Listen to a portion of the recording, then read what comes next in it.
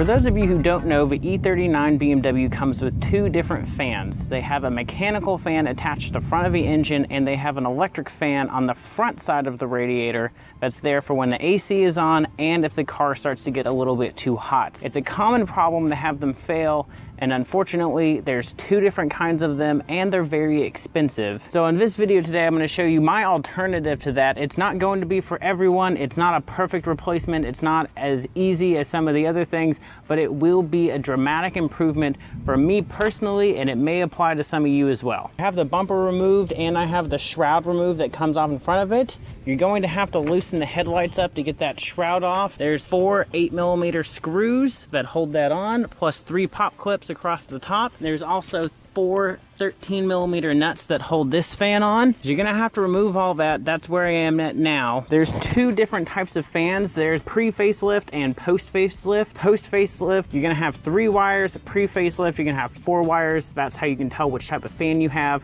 The older ones, a little bit more simple, a little bit easier to do an aftermarket fan on. The newer ones, the fan speed is variable.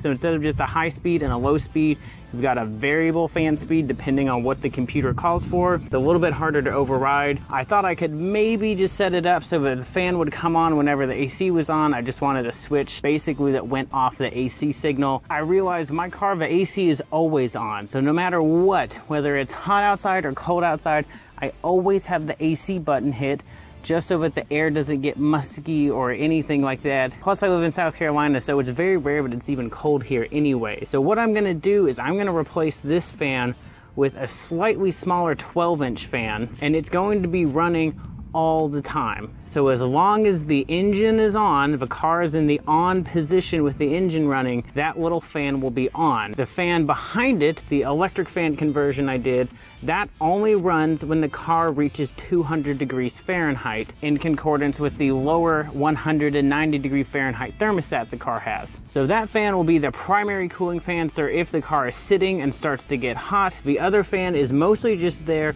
to make sure that I have air across the AC condenser when I have the AC on, and just to supplement the larger 14-inch electric fan that's on the other side of the radiator, prevent it from having to come on as often, and help keep the car cool in traffic. The way I'm going to wire that is going to be exactly like the electric fan conversion that I did in a previous video. The only difference is we will not need that thermo switch. So I'm going to use the same wires for everything, and it's just going to run through a relay like before. I'm going to have an inline fuse. It's going to have the switch 12-volt wire. Everything's going to be exactly the same. I just won't need this thermo switch. Now, even if you guys are doing this the proper way and you're just going to replace this fan with another fan, it's probably going to cost you about $150 to $200. Mine's going to cost you less than $30. But one thing that you're going to find is when you take this fan off, there is going to be a bunch of crap stuck behind this fan. So as you can see, we have all sorts of leaves and crap and dead bugs that have gotten stuck there over the years, blocking up our AC condenser. So I'm going to come in, get all this out of the way. And another thing you notice is this fan is really heavy. This older style motor is very heavy. This thing probably weighs, I don't know, 15 pounds. Whereas the fan we're replacing it with is going to weigh somewhere closer to 5 pounds. Not that it's as big a deal on a car that weighs 4,000 pounds as it is on the Z, but still, a little bit of weight savings never hurt. On the left we have our new fan, and the right the older fan. You can see the new one is definitely smaller. It's a 12-inch fan versus the old one being a 14-inch fan. I didn't think it was necessary to have a 14-inch fan running at all times on this car. The 12-inch fan should be more than enough. So it's going to be a lot lighter, and it's also going to be a lot less restrictive when the car is moving. Fans block airflow when the car is moving. They're only good for when the car is sitting still. And 90% of the time your car is moving. It doesn't need the fan. It's only when you're sitting still. So this will be better for a majority of the time. We're going to lose some weight. It's going to be a cheap replacement. So let's get started. Well, BMW is nice enough to give us this little cross member here to mount everything to. So I put 2 M6 nutserts right here, and what I'm going to do is use those to mount the fan on the top, and I'll make some sort of little bracket down here off the bottom to mount it. Once we've got it mounted, we'll run the wires up following basically the location of the stock wire and bring it around over to the side by the air box.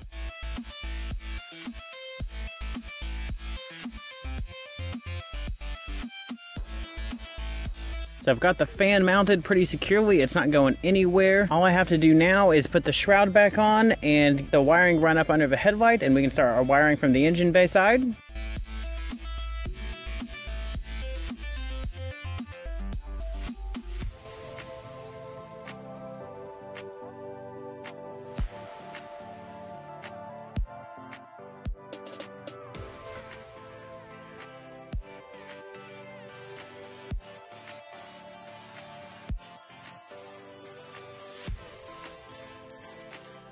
It's worth noting that for this fan, because it's going to be a pusher fan and pushing air through the radiator, you're going to hook it up backwards. So you're going to hook the power up to the black wire on the fan and the ground to the blue wire on the fan. Otherwise, it's going to be fighting the airflow and it's going to make things worse. If you watch my video on the electric fan conversion, this is going to be very similar. The wiring is almost going to be identical. We're going to have an inline fuse, which you're just going to get a loop of wire that you just cut.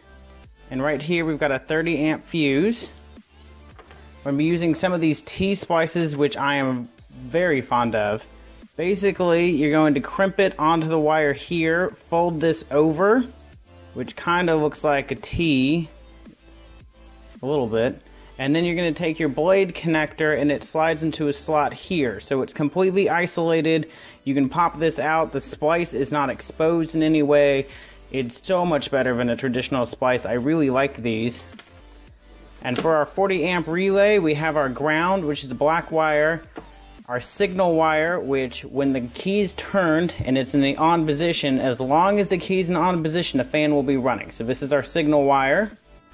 We have the power wire out and the power wire in. So it's going to come in from the battery, go through the relay. Once it's closed, it'll go back out this yellow wire into the fan. It's extremely simple, almost exactly like the other setup. The only difference is we do not have the thermo switch that needs to close to ground out the relay. It's just always going to be grounded, and as soon as we get that signal from the car, fan will be on. So here we have the relay for our electric fan conversion, and here is the relay for our new fan, which is going to be on all the time.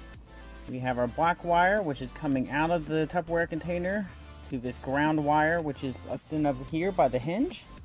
We have our power wire going directly to the fan. We have our signal wire, which is coming off the same green with white striped signal wire as the electric fan conversion.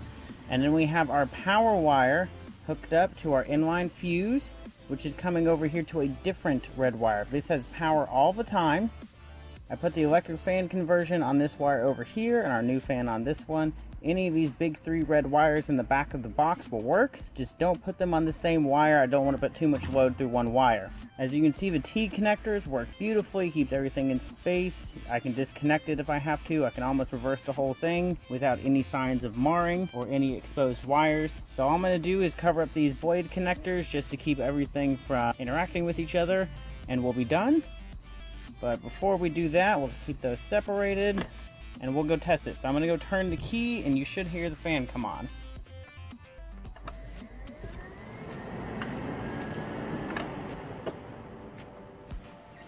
As you can see, it works perfectly. As soon as I turn the key on, the fan starts running. Like I said earlier, this won't be for everyone, but for me, the AC button is pushed on my car 24/7, so even if it was the factory fan, it's going to be running 24/7 anyway. The nice thing about this is I know when it's running and when it's not because I wired it. I don't have the factory computer just making decisions for me. So in the winter, I'm going to put a switch in line for the ground so I can turn it off. So if I know it's cold outside and I don't want the fan running, I just pop the hood, flip a switch, and the fan won't turn on unless I get back out and flip the switch to turn it on. So if you have any questions, drop them in the comments below, hit that subscribe button, and I will see you guys next week.